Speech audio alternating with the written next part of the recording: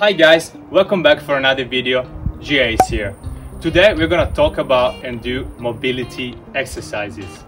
So guys, facts are that many people lack sufficient mobility in some areas because of the lack of movement during the day. Like being seated or driving all day long, it's not optimal for our body and it can lead to an incorrect posture as well, which can lead to more severe problems.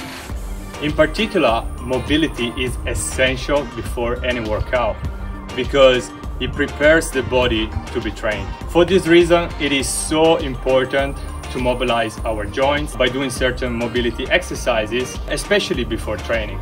Ultimately, this can be beneficial because it improves the way you move and the way you train, which equals to improved performance, of course.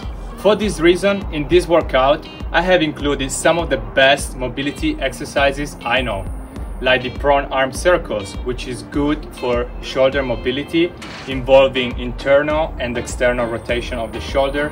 The cat cows, which is good for spine mobility. It includes spine extension and flexion.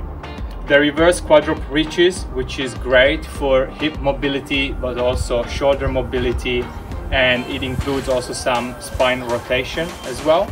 The 90-90 drills, which is great for the hip mobility again, and the goblet squats, which is good for ankle mobility. So guys, thank you so much for watching my videos.